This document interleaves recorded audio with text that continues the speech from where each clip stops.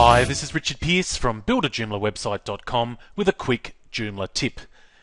If you build a standard feedback form using Joomla, it's only a matter of time until you start receiving spam submissions. The way around this for most developers is to use a different form builder that includes a method you're probably familiar with called capture.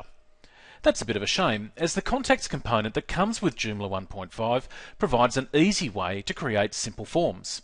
So, here's a way around this using a free extension. This lesson assumes you know how to use the contacts component and that you already have a working form. If you don't, search around for an answer to this first or check out the tutorials on our site. The standard form looks a little like this one. Start by registering for an account at reCAPTCHA. This is straightforward, so I won't go through this process. Then enter your web address at reCAPTCHA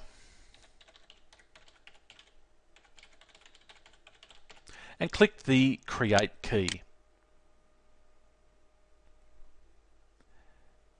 Now make a note of your private and public keys. You shouldn't share these keys with anyone, so I've hidden them in this video. Visit the site of this extension developer and scroll down about halfway to find the download. Download the zip file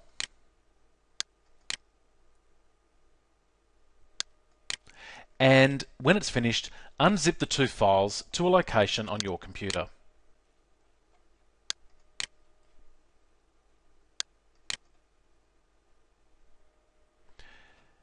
Then install the two plugins as you would any other extension.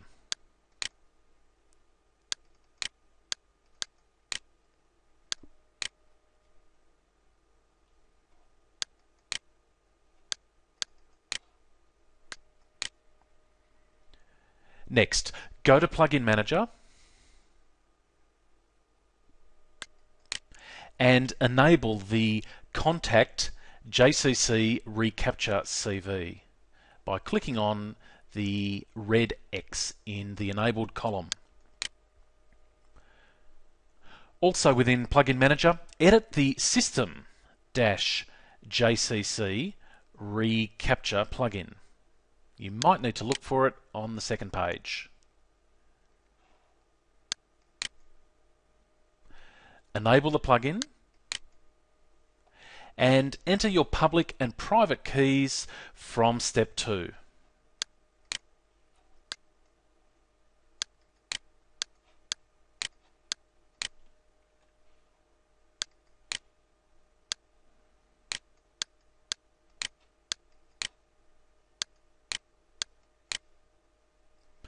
You'll probably want to change the language to English, and this last setting used on contacts needs to be set to yes. Then click Save towards the top right. Now return to your form and refresh the page.